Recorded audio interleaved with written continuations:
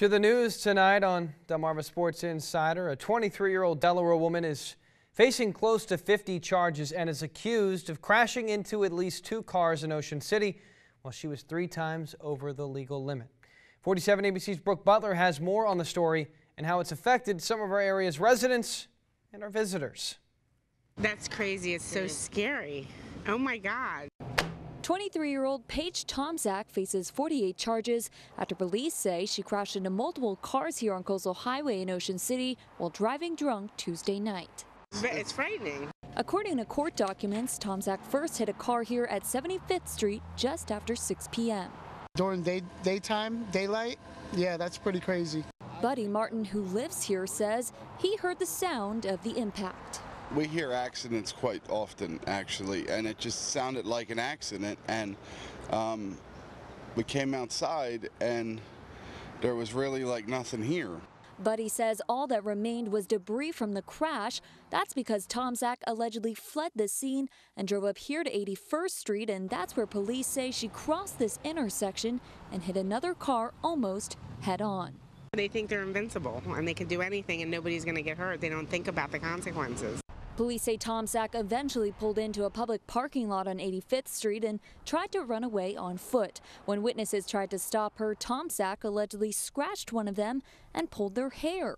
Never heard of anything like that in this area. When police arrived on scene, they say Tomczak kicked an officer on his right leg several times. She's going to have a hard time getting out of that. If found guilty, Tomczak faces some serious fines and jail time.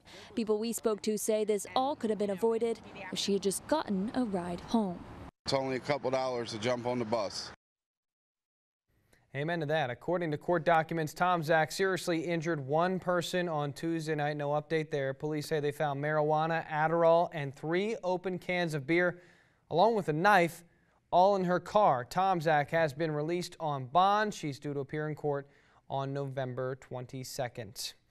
A new catch limit in Maryland may put a snag in the line for fishermen trying to reel in large coastal sharks. The Maryland Department of Natural Resources says starting Monday, fishermen can only catch up to 45 large sharks per vessel trip.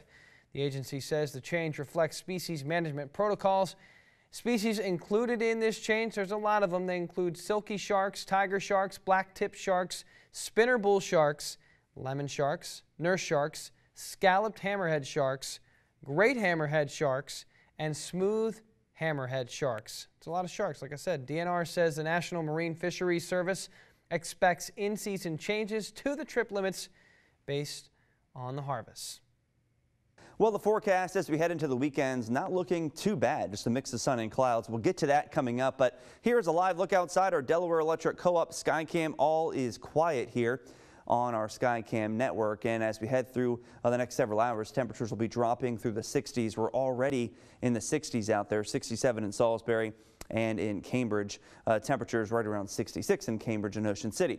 Now, compared to last night, we're about 15 to 20 degrees cooler, so much cooler behind that cold front. Dew points in the low to mid 60s, and that's where they're going to stay. As we head into your Saturday, they're actually going to drop, believe it or not, hovering near 60.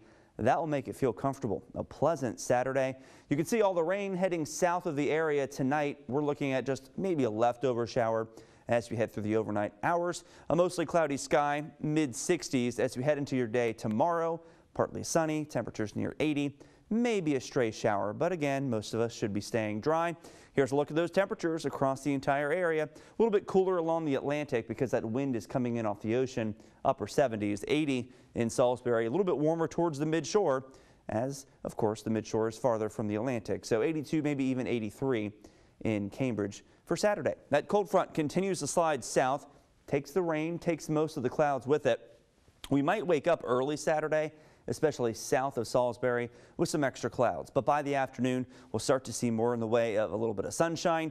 Dover, if you live in Dover, maybe even Easton, you'll probably see sunshine through most of the day. And then as we head into your Sunday, a similar forecast. But again, that northeast wind could pop up just a few light showers with some extra clouds at times. Monday looks to be the day with even more cloud cover because that wind will be more directly off the ocean, adding some extra moisture in the form of clouds, maybe even some showers. So by Monday, that's our best bet to see some leftover showers. 78, so a little bit cooler as we head into Monday. Notice the low temperatures the next several days in the 60s, feeling refreshing.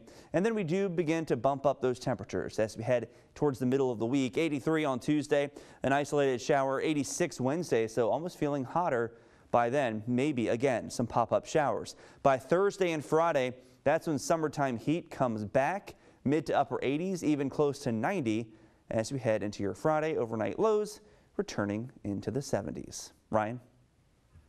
All right, Daniel, thank you very much. That does it for news here on DSI, but when we return, we complete the countdown. Numbers 2 and 1 on our top 10 list in the Bayside Conference. Don't go away. We'll be right back. This is Damian Ferragamo, head football coach at Kent Island High School, and you're watching Delmarva Sports Insider.